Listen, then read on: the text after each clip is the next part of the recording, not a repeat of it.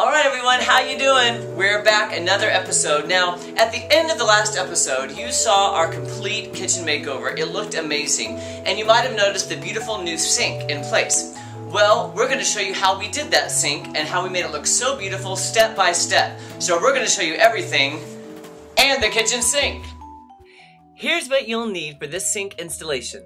You'll need 2 sink baskets, 1 for a garbage disposal, plumber's putty, Teflon tape, a hammer, a screwdriver, some pliers, and of course the kitchen sink.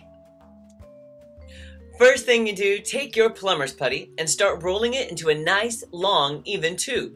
Then, place it around both of your sink baskets. Now, this provides a nice, tight, waterproof seal. Now take that sink basket, put it into the sink, followed by your cardboard washer, and then your garbage disposal mounting brackets. Then add your split ring to keep the assembly together.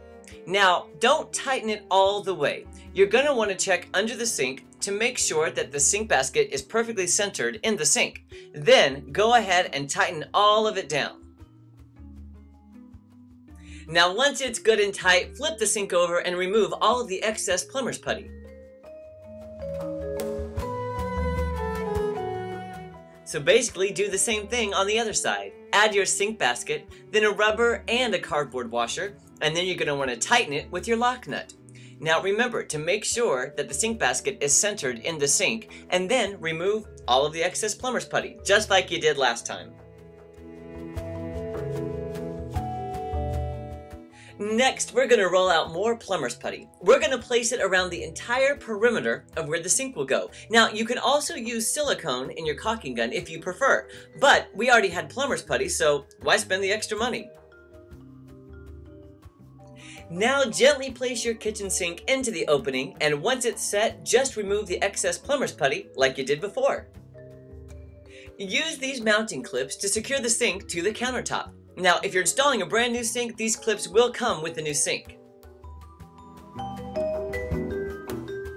Now that the sink is secure, it's time to put in the faucet. Then, connect the hoses to the hot and cold water source. Now, make sure you get it on really good and tight. You don't want any leaks down there.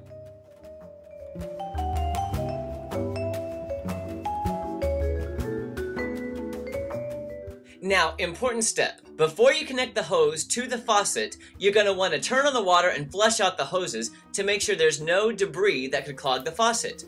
Then, reach all the way up in the back and connect the hoses to the faucet. Next, it's time to reconnect your plumbing.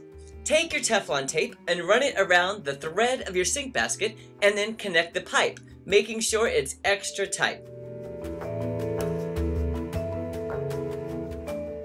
Now it's time to put together all the rest of the plumbing. Now here's a tip. If you're not good with pipes and plumbing like me, take a picture of the pipes before you disconnect them. That will give you a guide when you put them back together, because your pipes under your sink may not look exactly like mine. Then, on the other side of the sink, it's time to put in the garbage disposal.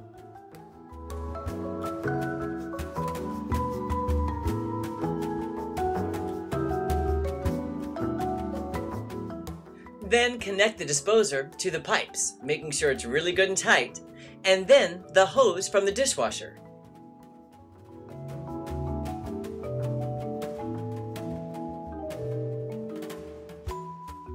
Now, once you have all of the pipes in place and really secure, it's time to turn on the water.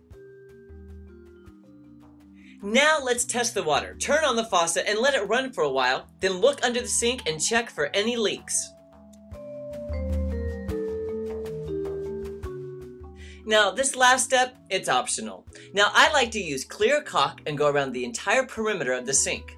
Now, you know me, caulk is my best friend, so I'll look for any excuse to use it. And of course, it gives it that nice finished look. Well, guess what? We're done. We did it. The kitchen sink is in. It is amazing. It looks fantastic. Now, you can do this. I have no professional experience in plumbing. All it takes is common sense. Just follow the steps, use your brain. You can do it. Let's take a look at the final product.